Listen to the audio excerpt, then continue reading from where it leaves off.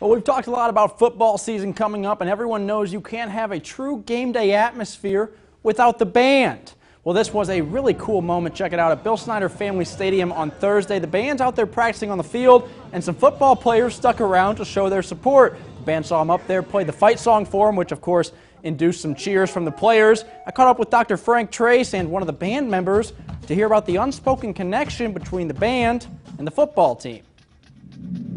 There's definitely a relationship there of appreciation and understanding that we both work hard as a team and put a product on the field on Saturday that we want to be proud of. I didn't expect them to be out there. I saw them out there. We started playing. They started cheering, and they're posting things all over the place on social media.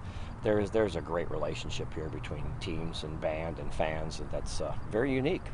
Every time we beat somebody on the road, we send an email out. We'll have anywhere from 50 to a couple hundred students, sometimes at 3 in the morning in the rain on a Sunday, just to welcome the team back and play the fight song, and they appreciate that.